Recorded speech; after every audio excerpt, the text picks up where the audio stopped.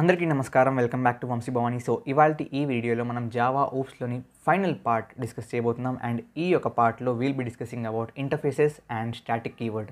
So నా suggestion ఏంటి అంటే, మీరు కనుక పార్ట్ 1, పార్ట్ 2, పార్ట్ 3, పార్ట్ 4 చూడకపోతే watch them first and then watch this. ఎందుకు అంటే especially part 3 is completely important అనమాట. దేనికి? ఎస్పెషల్లీ ఇంటర్ఫేసెస్కి. కాబట్టి మీరు పార్ట్ 3 ఆర్ పార్ట్ 2 ఇవి చూడకపోతే watch them and only then come here. ఓకేనా? బిఫోర్ మూవింగ్ ఫార్వర్డ్, మీకు గేట్ కూడా ఇంట్రెస్ట్ ఉంటే ఖచ్చితంగా అన్అకాడమీలో ప్రస్తుతానికి రన్ అవుతున్న ఆఫర్ చెక్ చేయండి. బేసిక్గా ఇది లాస్ట్ మంత్ ఎండింగ్ కల్లా అయిపోవాలి, బట్ ఏప్రిల్ 7th దాకా ఎక్స్టెండ్ చేశారు. ఈ యొక్క ఆఫర్లో భాగంగా మీకు సబ్స్క్రిప్షన్స్ ఏవైతే ఉన్నాయో గేట్ అండ్ ఏసీకి, దాంట్లో మ్యాసివ్ డిస్కౌంట్స్ అనేవి లభిస్తాయి. As you can see on the screen. దాంతోపాటు వంశీ 10 అనే కోడ్ వాడితే 10% ఎక్స్ట్రా డిస్కౌంట్ లభిస్తుంది. ప్రస్తుతానికి రన్ అవుతున్న బ్యాచెస్ ఏంటి అన్అకాడమీలో చూసుకుంటే, ఫస్ట్ బ్యాచ్ ఈజ్ అసెండ్. ఇది గేట్ 2024లో రాద్దాం అనుకున్న వాళ్ళకి ఏప్రిల్ 6th నుంచి స్టార్ట్ అవుతుంది. బేసిక్గా ఫస్ట్ సివిల్ బ్రాంచ్ అనమాట. This is a bilingual batch అనమాట. అగైన్ వంశీ 10 అనే కోడ్ వాడితే మీకు దీంట్లో కూడా 10% డిస్కౌంట్ లభిస్తుంది. నాట్ ఓన్లీ ఆ బ్యాచ్ ఈ బ్యాచ్ అని కాదు, ఏ బ్యాచ్ అయినా సరే మీరు వంశీ 10 అనే కోడ్ వాడితే 10% డిస్కౌంట్ ఇమీడియట్గా లభిస్తుంది. Next batch is evolve. Gate 2023లో రాద్దాం అనుకున్న వాళ్ళకి, సిఎస్ఐటి బ్రాంచ్ వాళ్ళకి. సో నెక్స్ట్ బ్యాచ్ అనేది బేసిక్గా ఎలక్ట్రికల్ బ్రాంచ్ వాళ్ళకి. అండ్ ఈ యొక్క బ్యాచ్ పేరు అసెండ్. ఇది కూడా గేట్ 2024లో రాద్దాం అనుకున్న వాళ్ళకి. So this is again bilingual batch and April 6th నుంచి స్టార్ట్ అవుతుంది. సో మీకు పోస్టర్ మీద వేరియస్ ఫ్యాకల్టీ కనబడుతున్నారు కదా. సో ఈ ఫ్యాకల్టీ అంతా కూడా ఈ యొక్క బ్యాచ్ని హ్యాండిల్ చేస్తారనమాట. టు గెట్ మోర్ డీటెయిల్స్, అంటే ఏ బ్యాచ్ని ఎవరెవరు హ్యాండిల్ చేస్తున్నారు, ఏ సబ్జెక్ట్తో స్టార్ట్ అవుతుంది, ఎలా స్టార్ట్ అవుతుంది, షెడ్యూల్ ఏంటి అనేది చూడాలి అనుకుంటే డిస్క్రిప్షన్లో లింక్ ఉంటుంది, అది చెక్ చేయండి. అండ్ ఫైనలీ మెకానికల్ వాళ్ళకు కూడా ఏప్రిల్ 6th నుంచి కొత్త బ్యాచ్ స్టార్ట్ అవుతుంది. Let's move on with the topic. So we will first discuss about static keyword and ఆ తర్వాత ఇంటర్ఫేసెస్. సో బేసిక్గా స్టాటిక్ కీవర్డ్ అంటే ఏంటి అంటే, బేసిక్గా మీరు ఇట్స్ అ కీవర్డ్ అనమాట. సో ఎలాగైతే మీరు ఒక క్లాస్ ముందు పబ్లిక్ అని పెడుతున్నారో, అదేవిధంగా ఒక మెథడ్ ముందు పబ్లిక్ అని పెడుతున్నారో, ఒక వేరియబుల్ ముందు పబ్లిక్ అని పెడతారో, అదేవిధంగా మీరు ఏం చేస్తారంటే స్టాటిక్ని కూడా you can have it as a keyword and మీరు డిఫరెంట్ ఎంటిటీస్ ముందు స్టాటిక్ అనేది వాడచ్చు. సో బేసిక్గా మీరు స్టాటిక్ అని ఫర్ ఎగ్జాంపుల్ ఒక వేరియబుల్ ముందు వాడితే అదేమవుద్ది అంటే, so static variable will be what? Class variable. అంటే ఏంటో చెప్తాను. ఓకే, సిమిలర్లీ మీరు ఒక స్టాటిక్ మెథడ్ చేస్తే it will be class method. Again అంటే ఏంటో చెప్తాను. సిమిలర్గా మీరు ఒక బ్లాక్ని, అంటే ఒక చిన్న బ్లాక్ ఆఫ్ కోడ్ని మీరు ఏం చేయొచ్చు? స్టాటిక్ చేయొచ్చు. So black can also be static. And finally nested classes can be static. Nested classes can be static. నేను ఒకటి చెప్తాను, మిగతావన్నీ మీకే అర్థమైపోతాయి. So I will explain static variable. So maybe let's create a class. Okay, class maybe ఏం చేద్దాం? Class we can name it as maybe person. Okay, ఒక person class ఉంది and ఈ పర్సన్ క్లాస్లో maybe wheel keep a static variable. Static maybe city name అని చెప్పి ఒక variable create చేశాను. ఆబ్వియస్లీ సిటీ నేమ్ అనేది it's string. So string city name అని బేసిక్గా పెట్టాను. ఓకే, స్ట్రింగ్లో ఎస్ క్యాపిటల్ కదా, yes. So now this city name అనే variable is a static variable. Okay, ఇప్పుడు దీనివల్ల వచ్చే డిఫరెన్స్ ఏంటి అంటే, ఓకే ఒక నార్మల్ వేరియబుల్ క్రియేట్ చేద్దాం, అప్పుడు మీకు అర్థమవుద్ది. స్ట్రింగ్ నేమ్, నార్మల్ పేరు నేమ్. ఓకే, డిఫరెన్స్ ఏంటో ఇప్పుడే మీకు తెలుస్తుంది చూడండి. సో నేను ఇక్కడ ఏం చేస్తాను? ఆబ్వియస్లీ పిఎస్విఎం రాయాలి కదా. ఓకే, పిఎస్విఎం రాశాను. దీంట్లో ఏం చేద్దామంటే will create a object to person. So person ఏం చేసాం? Maybe p1 is equal to new person. Okay, this is cool, అంటే మనకు తెలిసిందే. సో ఇప్పుడు ఏం చేస్తాను నేను? ఈ p1 డాట్ నేమ్ ఏదైతే ఉందో, ఓకే, అది నేను ఈక్వల్ టు ఏం చేస్తానంటే maybe let's have it as Ram. Okay, and ఇంకొకటి క్రియేట్ చేస్తాను. ఓకే, కంట్రోల్ సి, దీని పేరు P2 అని పెడతాను.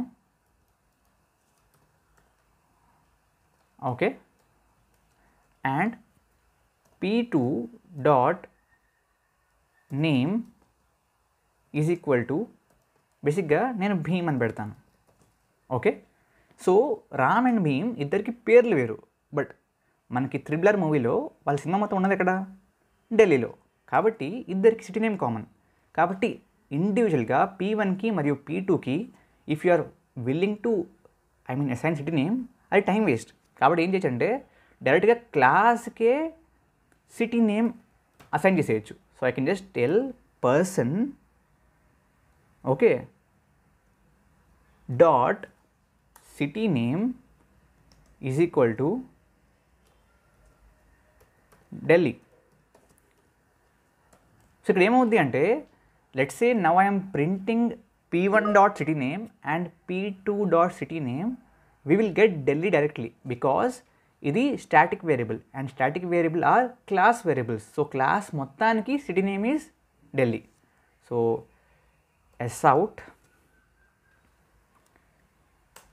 So what we'll do is P1 dot name plus lives in plus మన P1 dot city name. Let's close this. Now what I will do is simply control C, control V, and ఇక్కడ P2 కూడా పెడతాను.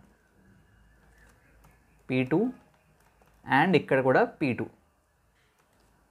Okay, I will save this. Save చేశాను. I will go down. Now I will Java C, దీని పేరేంటి, static EX dot Java. Let's see if the class is created. Dot class file.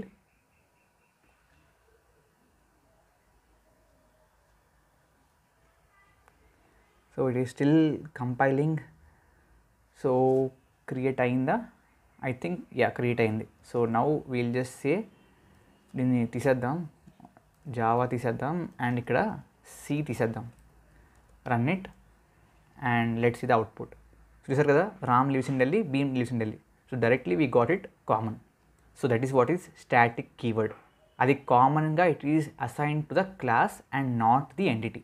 Okay, now come back to interfaces. Interface అంటే ఏంటి అంటే, interface is a entity. దేంట్లో అయితే అన్ని fields కూడా they are public, static and final by default. మీరు ఏమి పెట్టకపోయినా అది by default పబ్లికే, by default స్టాటికే. And దాంట్లోని మెథడ్స్ అన్నీ బై డిఫాల్ట్ అబ్స్ట్రాక్ట్. అందుకే పార్ట్ 3 చూడమని చెప్పాను, because abstraction is covered there. So అన్ని మెథడ్స్ కూడా by default they are abstract. So ఒక మెథడ్ అబ్స్ట్రాక్ట్ అవుతే ఏం చేయాలి మనం? ఆబ్వియస్లీ దాని చైల్డ్ క్లాస్లో దాన్ని ఇంప్లిమెంట్ చేయాలి, దాని యొక్క కోడ్ రాయాలి. ఇప్పుడు మనకి ఇంటర్ఫేసెస్లో అన్ని మెథడ్స్ కూడా ఏంటి, అబ్స్ట్రాక్టే. కాబట్టి ఇంటర్ఫేసెస్ని మీరు ఇన్హెరిట్ చేసుకుంటే దాంట్లో ఉన్న ప్రతి మెథడ్ని మీరు ఇంప్లిమెంట్ చేయాలి. ఓకే, అండ్ నేను మీకు గుర్తుంటే ఇన్హెరిటెన్స్ చెప్పినప్పుడు చెప్పాను, Java does not support multiple inheritance of classes అని చెప్పి.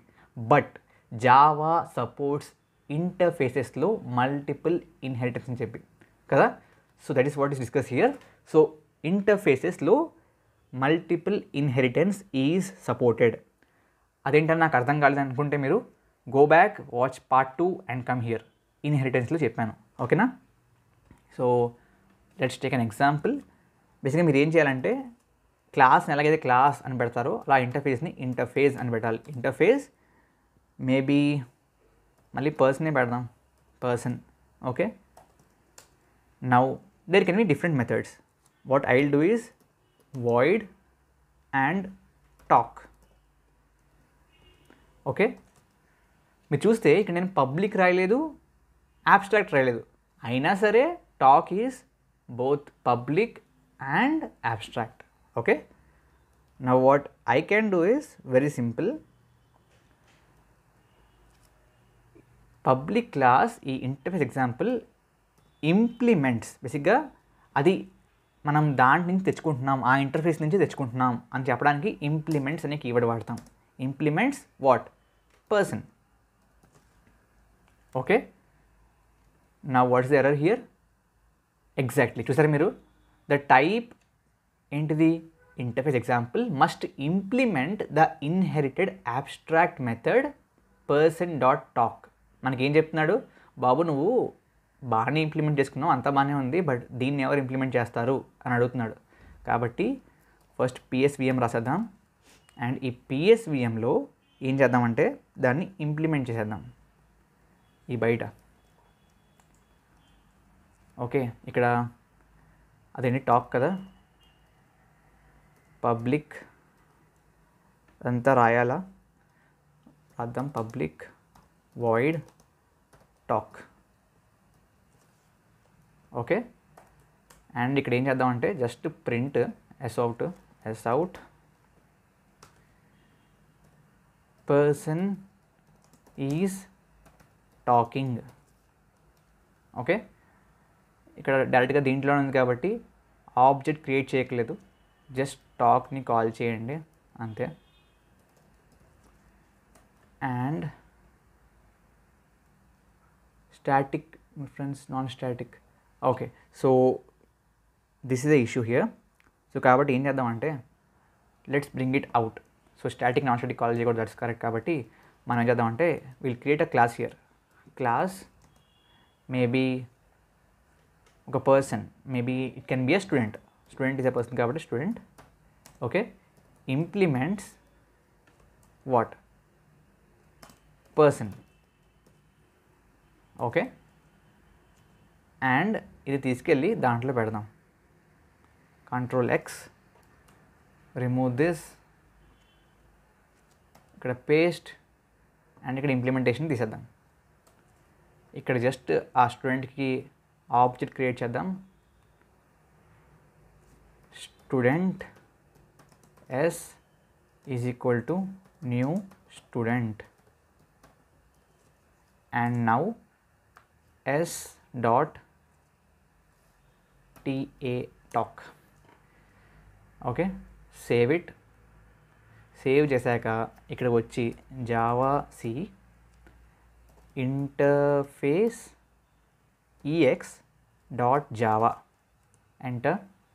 మనకి డాట్ క్లాస్ ఫైల్ క్రియేట్ అవ్వాలి, క్రియేట్ అయినట్టుంది. Remove Java and C to run it. So ఏమంటుంది? కుడ్ నాట్, ఇక్కడ ఎస్ వచ్చేసింది. Remove this, save it, come here, compile it again. Okay, and then run it. So person is talking అని print అయింది, చూసారా? As simple as that. Okay, so with this we have completed hour Java oops. Okay, త్వరలో అన్ని parts 5 parts కూడా కలిపి ఒక వీడియోగా release చేస్తాను. You can watch that in one shot also. So జావాలోని అప్పుడప్పుడు వచ్చే డిఫికల్టీ ఏంటి అంటే, మీరు చూస్తే ఇందాక ఇక్కడ ఏమైంది? ఎస్ పెట్టాను, దాంట్లో ఎర్రర్ ఏంటి? బాబు నువ్వు ఎస్ పెట్టావమ్మా అని చెప్పాలి, బట్ గుర్తుందా ఏమొచ్చిందో? వీ గాట్ అ ఎక్సెప్షన్ అండి, class not found exception. So అప్పుడప్పుడు ఎర్రర్కి అండ్ మన తప్పుకి సంబంధం ఉండకపోవచ్చు. So verify it properly. Okay, so yeah, that's all for now guys. Thank you very much for joining మీ. జై హింద్, జై భారత్.